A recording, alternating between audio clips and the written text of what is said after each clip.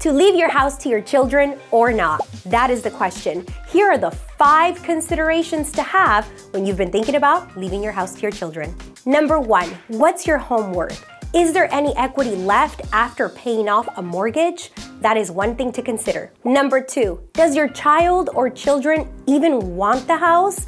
And if they do, number 3, do they even get along? And if they don't get along, putting a house in between them may cause more friction. Number 4, how is the house titled? Who is holding title on the property right now? And what would that look like once it's inherited to your children? And number 5, what is the tax picture? What are the tax implications when leaving real estate inheritance to your children?